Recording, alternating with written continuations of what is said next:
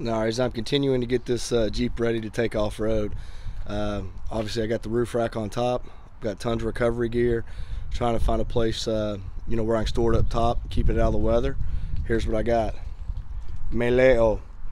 This is from Hawaii. It is a dry duffel bag. It can be used as a backpack, a duffel, so on and so forth. Lifetime warranty on this bag. It's got an air pressure release valve.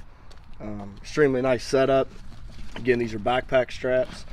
This thing has hooks on the bottom, so I can actually strap it down on top of my roof rack, put all my recovery gear in here, keep it out of the elements, first aid kit, whatever else I need, and not have to worry about it being exposed to any of the elements while we're outside.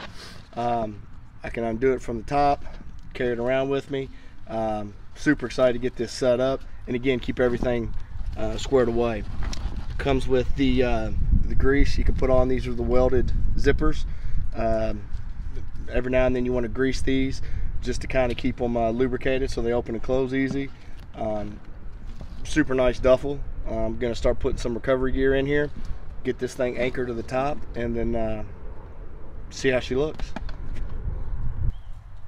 Alright, as of now, here's some of the stuff I'm going to put in here. Jumper cables, I've got my AYA gear, soft shackles, recovery rope, 10-ton snatch block, gloves, a little hatchet, just some extra tree saver, stuff like that I'm going to put in here to keep out of the weather. Put this bad boy on top. So I'm going to start getting this loaded up, get it hooked up, and then I'll put the link to this product, their webpage, in the comments of this video.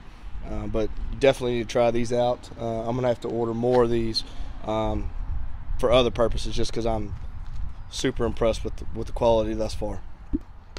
All right, got it all in there super easy. Plenty of room left in the bag. What I did was, since it is airtight, I took the air out before I zipped it down. I've got it hooked up underneath with the straps. This thing's not going anywhere. Definitely super excited to get this in addition to the roof rack, so definitely check them out. I'll give a review on it here in a couple months after it's been out in the weather, but I don't foresee any issues with it. Check them out. Thanks for watching.